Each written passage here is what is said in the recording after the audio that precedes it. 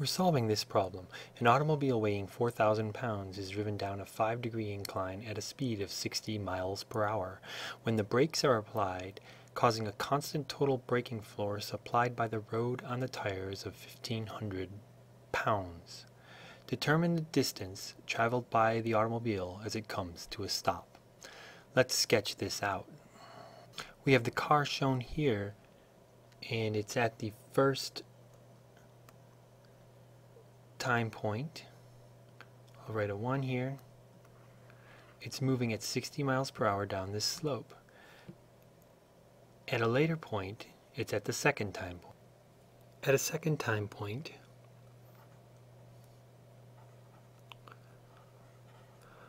the car is traveling 0 miles per hour, and it has traveled a total distance x between the first time point and the second time point. Now, how are we going to solve this? Well, we're going to write down the initial kinetic energy, add in the change in work and kinetic energy between those two time points, 1 and 2, and set that equal to the final kinetic energy. Now, the final kinetic energy is going to be 0 because it's going 0 miles per hour. So what we really need to do here is set up this initial kinetic energy, which is T1 is just going to be equal to 1/2 times the mass of the car times the velocity squared.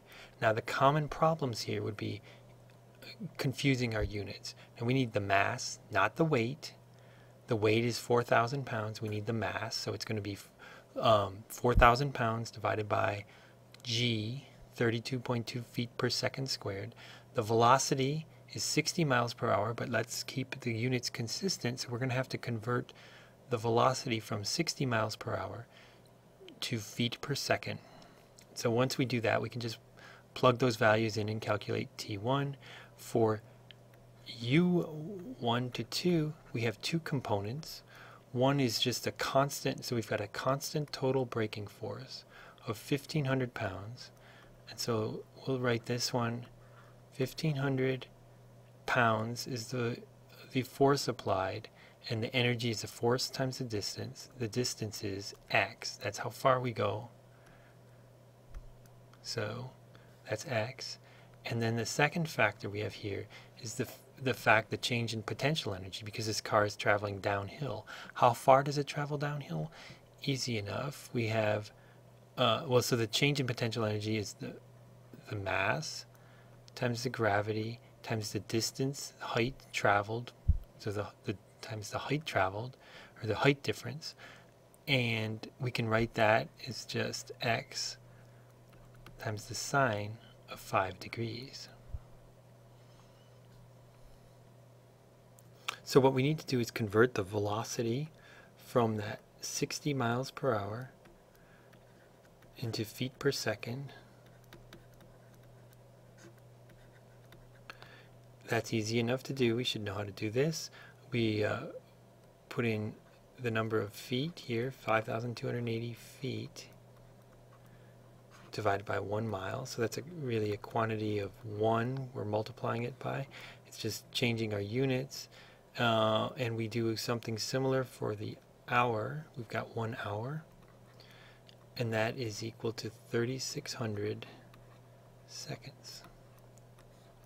So we multiply this out, 60 times 5,280 divided by 3,600, and we get that the velocity is 88 feet per second. I want to show you another tool to use to do this conversion. This is the website Wolfram Alpha.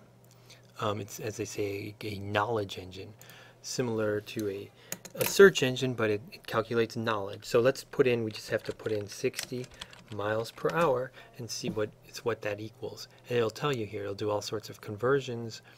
96.56 kilometers per hour, 52 knots, 26 meters per second, kilometers per minute, blah, blah. And so it's got lots of different ways you could express that. none of that helps us. We want feet per second. So we get a little more specific here in feet per second, and let's see if it'll tell us that. Right, and so it's converting 60 miles per hour to feet per second, and there's our result, 88 feet per second. Let's finish up our computation here. So we need, let's see, for T1 we have a half times the mass times the velocity squared. T1 is half.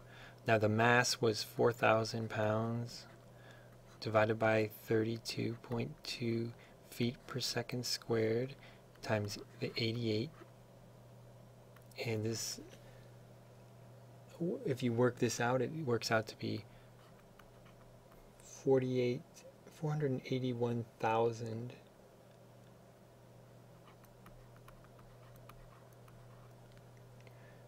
foot-pounds. Wait, I made an error here. Do you see that? What did I do?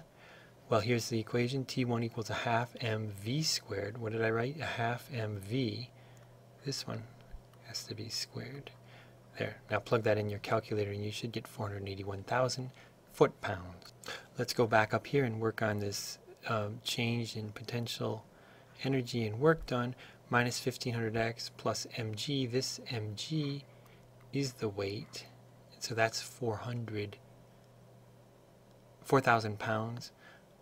So we can multiply these all out, and you get this minus 1151x.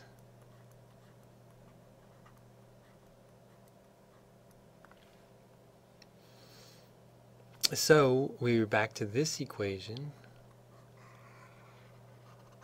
and we can take a look at that, put it back down here. We've got T1, we've worked it out already.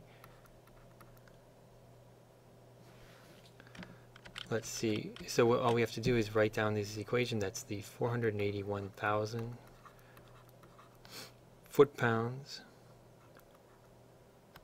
plus this minus 1151x, and that should also be in foot-pounds where x is in feet, and that equals 0. Now we can calculate what x is,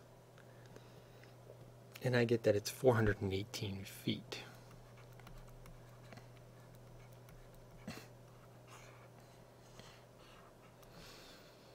So what did that mean again, 418 feet? Well, we have this car traveling at 60 miles an hour. You apply the brakes, and it takes 418 feet to stop.